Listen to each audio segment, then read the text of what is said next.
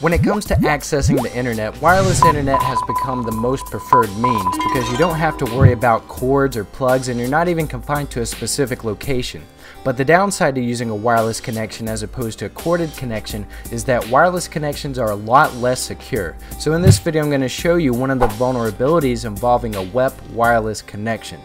I'm going to be doing this to test the vulnerability of my own wireless network, so I don't recommend using this method on anyone else's network but your own.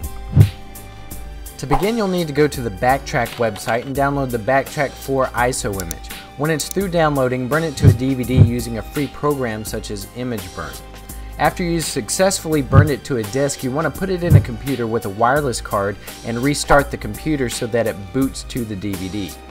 Let it run until you get this page and type Startx to start the interface. Your desktop should now look like this, and you want to go down to the taskbar and click on the command console icon to launch a command terminal. And the first thing that we want to do is start up networking, so type /etc/init.d/networking start. Next we want to set the wireless card into monitor mode, so type in airmon-ng and find out what your wireless card is called. Then type airmon-ng stop the name of your wireless card. Next type airmon-ng start and then the name of your wireless card again to start the wireless card in monitor mode. Then type airmon-ng again to see the changes. After that, we need to scan the wireless signals to get their basic service set identifiers, or BSS IDs. To do this, just type airodump-ng and then your wireless card name. Then see which ones have a WEP encryption and write down their channel, BSS ID, and ESS ID. Then hit Ctrl C to stop. Now type airodump-ng -w WEP -C then the channel number --BSS ID and then the BSS ID number and then your wireless card name. And this will link your wireless card to that particular connection.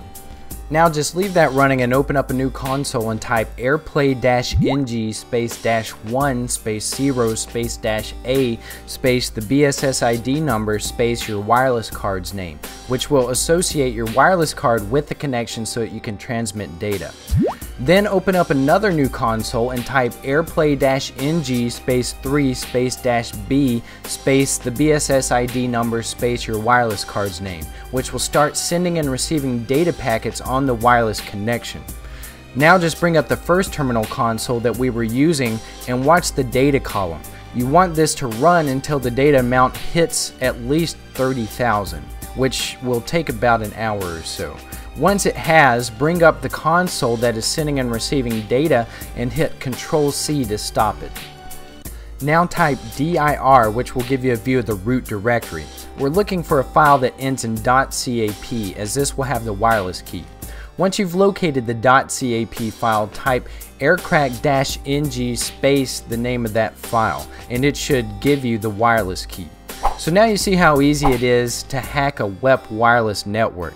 My suggestion would be to use a stronger wireless encryption like WPA or WPA2.